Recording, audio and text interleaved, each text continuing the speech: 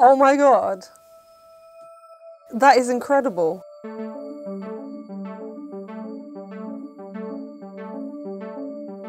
In this video, I'm going to show you 3 comparator mirror builds built using our booster pack, which I hope will answer the 3 most commonly asked questions about the comparator mirror, including how to paint bigger pictures with this little device.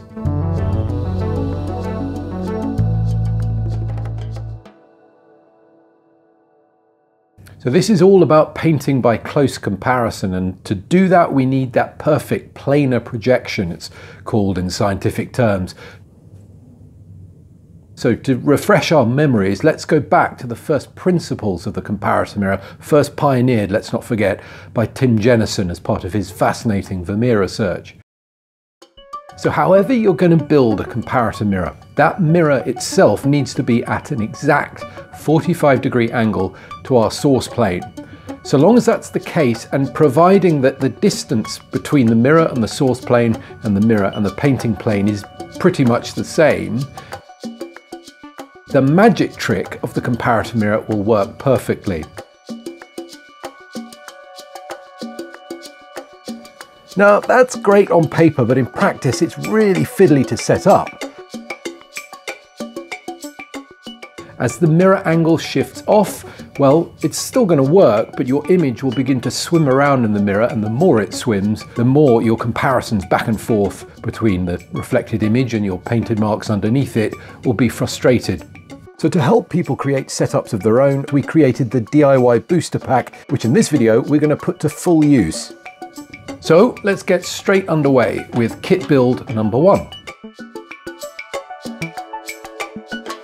So making this video has given me a chance to go back through over 100 prototypes built over 8 years of testing. This is the basic kit I showed you how to make in the first how to build a comparator mirror video, link below this one, and I was using our booster kit, which you can get hold of by emailing us at this address. We'll post one straight out to you for no more than the cost of postage and packing. In combination with all sorts of different comparator mirror designs, it takes care of the awkward technicalities, putting that mirror at just the right angle. The previous kit I just showed you there was for easy fold flat storage, as is this one.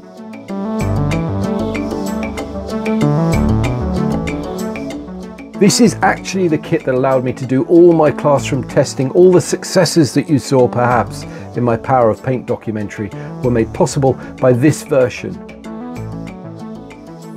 As you can see, the source plane comes away, and in fact what's attached to the flat painting plane on the table surface is a shorter upright piece of plywood. This means that if you drill holes and attach magnets that correspond quite precisely with the magnets in that source plane, it clicks into place at a perfect 90-degree angle every time, and those magnets also correspond with the magnets in the base, meaning that you have a device which clicks together in no time at all, and you can get started with unlocking the mysteries of drawing and painting.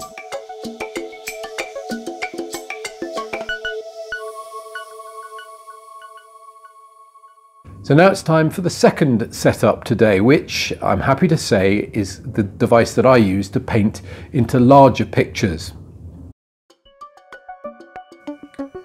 So this is a problem that artists have faced over many centuries. How do you make a small image or a drawing or something bigger? Well, there's a traditional way of doing it, and I'll show you that in a minute. You saw that perhaps in episode 5, but over other episodes in the Painting Lab series, you've seen me do bits and bobs of comparator mirror painting into larger pictures, and I'll show you the basic principle behind all of this right now. This kit was designed about 6 years ago, but it's the most elegant kit I've ever designed with a view to mass production. And what became the booster pack was made out of plywood in this design, incredibly meticulous to put together, but it actually made me aware of how you could make a portable kit, and by removing the base section, the painting plane, it could be maneuvered so that anything you put it on becomes the painting plane. Now that design was a lot more complicated than I need it to be for general accessibility. So today I'm going to build a very similar kit, same principles, from recycled timber. So what I'm going to do is take away as much base material from the painting plane, the flat plane that sits on the table, as possible to give myself best access to whatever surface I choose to put it on. with the mirror clipping into place as normal.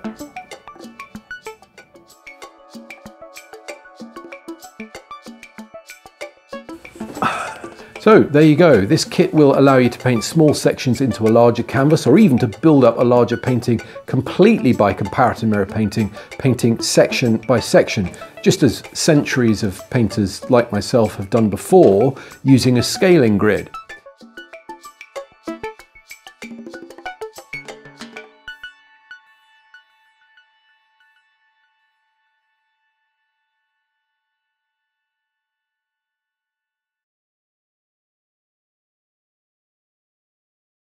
Now, the other way to make a larger comparator mirror painting is to scale up the whole device. And this works up to a point, but there is a hard limit. Your source and painting planes can run up to about 20 inches, but beyond that size, and you may have already worked this out, it becomes impossible to view your source image in that mirror. The angle just becomes too sheer. So if you're planning to paint larger pictures, this is how I would recommend you do it. So in my third comparator mirror build today, I'm not going to rebuild from scratch. I'm actually going to modify what we've already modified here from our basic comparator mirror setup for easel painting or painting upright.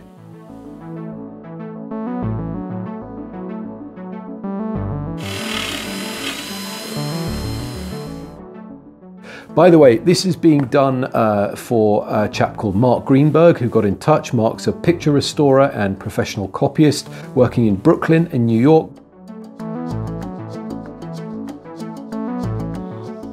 Mark, thank you for your patience in allowing me to film all of these details and reveal these secret tips and techniques. Really, sharing ideas like this is what Painting Lab is all about, but your kit will be in the post to you very, very soon. So as with the previous kit, we're not really going to adapt too much about what we've already got here. The fundamental difference is that we're going to change the orientation of the whole device so that the comparator mirror hangs down from the top of that semicircular piece. And we have our source image where the painting plane normally is. So if you're a bit lost, just follow along, you'll catch up. So the first thing I'm going to do is attach a tripod plate, and I do that very simply by drilling a hole in the source plane and attaching it with a nut and a bolt. In fact, I moved the position of that later in the design to give myself more clearance. The two magnets, instead of one that I put into the painting plane, hold the mirror really firmly. And then once it's attached to the tripod, which gives me infinite range of movement, it's business as usual, except I can paint onto whatever I want now.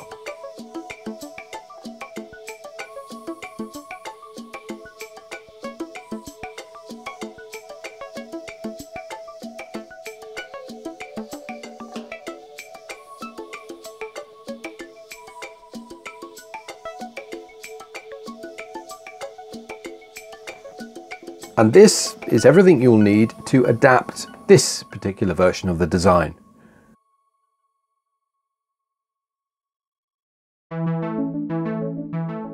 And now that you know how I'm doing these sorts of things on the channel, I think it would be handy to talk about some of the other issues which cause drawing and painting to seem so scary.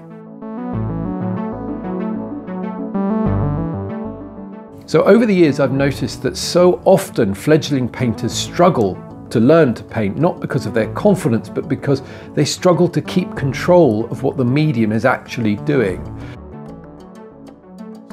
Now, what we've learned on the channel is that the comparator mirror opens up the complexity of paint. It doesn't reduce it, as so many other painting tutors have done throughout the last 50 or 60 years of broadcast tutorials. Wow, actually I've done this myself. This is amazing.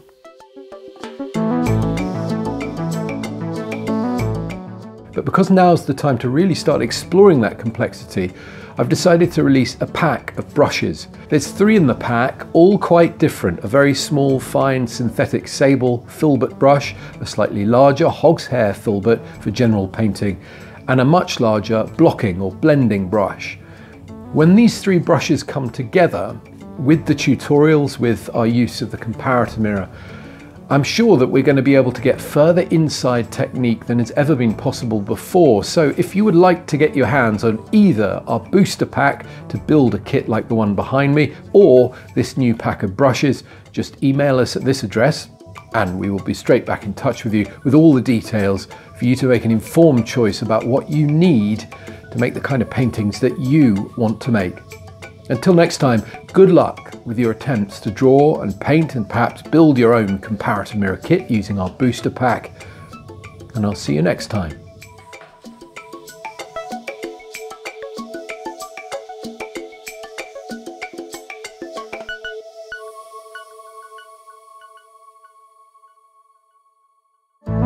Also, a quick reminder to do all the normal things: liking, subscribing, leaving me a comment, and if you want to join the experiment officially, you can go to paintinglab.com and sign up to our mailing list. And you might also want to check out one of these two videos, hand selected to dovetail with what you've just seen.